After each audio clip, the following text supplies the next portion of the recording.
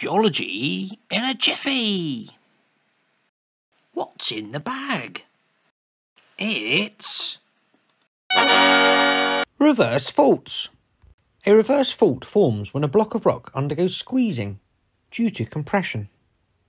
As the rock is compressed, part of the rock is forced upwards, doing so across a fault plane, where one block of rock moves upwards and over in relation to the other block, forming a reverse fault. The block that moves upwards is called the hanging wall, and the block that moves downwards is called the footwall.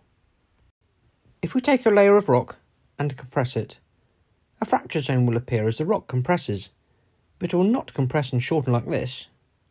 Instead, as the rocks are compressed and the fracture zone appears, one part of the rock tries to move upwards, which it eventually does so, moving upwards along the plane of the reverse fault, displacing the layer at an angle of about 60 degrees.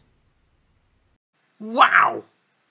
If we study the reverse fault in this cliff face, we can clearly see the plane about which the movement has occurred, the hanging wall having moved upwards and over from the right, and the footwall having moved downwards to the right. If we study other reverse faults, they do not all appear at an angle of 60 degrees. Instead, when a block of rock is squeezed, they do not always move relatively at such a steep angle.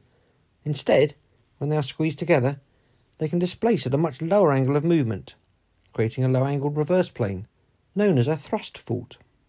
In our squeezed layer of rock, due to the nature of the rock and the compressive forces, it doesn't fracture at a steep angle, but does so at a lower angle, the hanging wall block pushed up and over the footwall block, maybe at 30 degrees or less.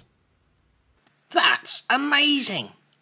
In this photo, we can clearly see that the grey-coloured layer has been displaced, along the low-angled, reversely faulted thrustwall plane, the hanging wall block pushed up and to the right, with the footwall block pushed down to the left. Please do watch our other Geology in a Jiffy videos about normal faults, strike-slip faults, and transform faults. Please subscribe to my channel. Bye!